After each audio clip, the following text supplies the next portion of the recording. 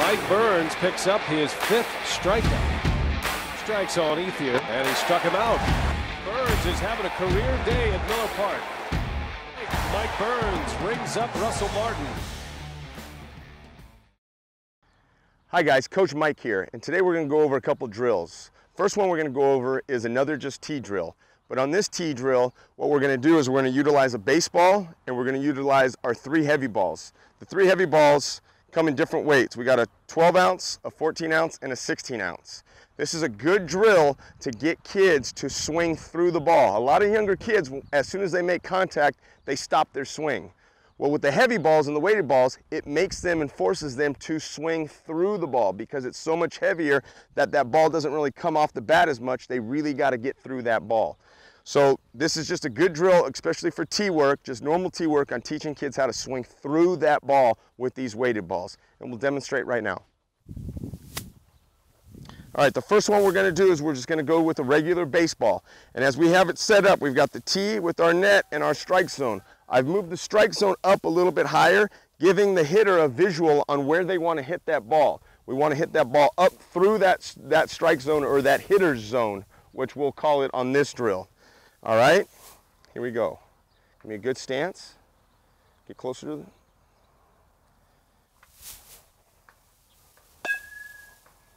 All right, now we're going to utilize the weighted balls. Swing through it. Good. Good. And we'll end with another baseball. Good. All right, go ahead and pick those up. So like I said, that is just a good drill, and to go over it, you mix in a baseball to have that good feel on what that baseball is going to feel like when you hit it. And those weighted balls, they're going to feel the difference between the first time they hit a baseball, they go through those weighted balls, and then when they go back to a baseball, they're going to be hitting it much harder because they're swinging more through that ball. All right? Jagger, go ahead and continue to do those drills right there. Jake, get up here for me. On this next drill, we're going to do a little bit of a soft toss drill. And on these, we've got mini weighted baseballs. And we have a smaller bat with the smaller barrel. All right? We call that the sweet spot bat. On these, we have little weighted balls that are underload and overload baseballs, or balls.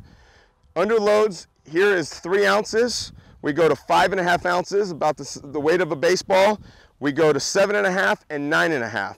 And it's the same concept. You're going to have to swing through these weighted balls that are heavier than a baseball, but you're also going to be working on that hand-eye coordination with the sweet spot bat and the smaller weighted balls, the micro weighted balls.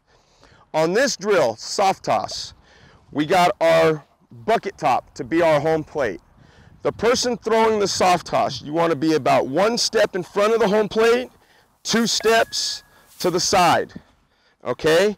From here, when you do your feed, you want to make sure that your wrist is stiff, that the ball is easy to see for the hitter. You want to come back and flip straight forward. You don't want your hand to go too high because now you're going to have more loft on that ball. All we want is a nice good flip that's going to go towards the hitter's front hip. All right?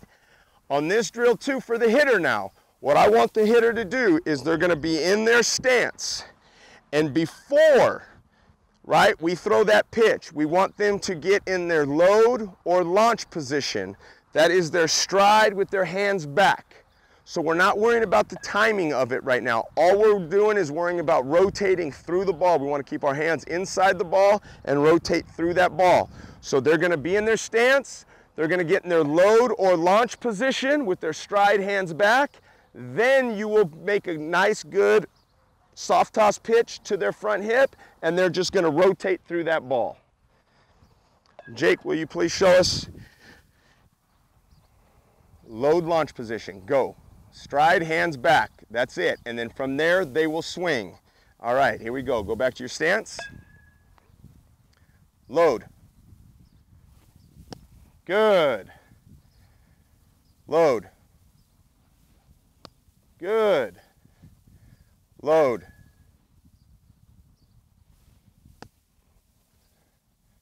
Load. Now on that last one, be careful. When we load on our step, on that last one, Jake he kind of drifted his body. We don't want that body drifting. We want to step and coil those hands back, and then we can rotate through the ball on our swing.